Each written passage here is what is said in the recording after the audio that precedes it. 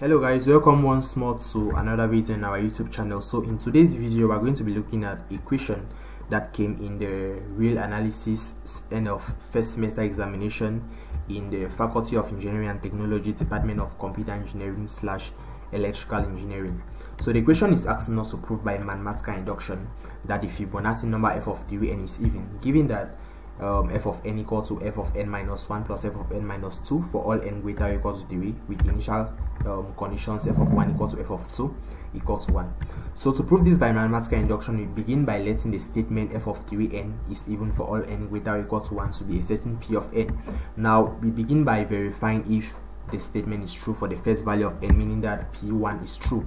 So let's verify. P1 true means that f of 3 is even, because replacing n with 1 we get f of 3, and p1 says f of 3 is even, so we need to verify if that is true.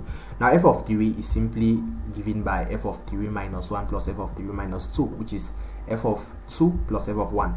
But since f of 2 and f of 1 have same value, which is 1, when you add the 2 you get 1 plus 1, which is 2. It means f of 3 is equal to 2 and 2 is even, hence the statement p1 is true.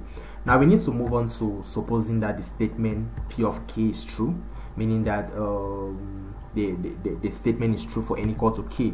So the statement p of k is true means that f of 3k is actually divisible by 2, meaning that f of 3k is even. Now the induction step requires us to prove that the statement is true for n equal to k plus 1. So p of k plus 1 is a statement 3 into k plus 1 to be equal to 2l, meaning that f of 3 into k plus 1 should be divisible by 2 or should be even. Now let us look for f of 3 into k plus 1. It just gives us f of 3k plus 3.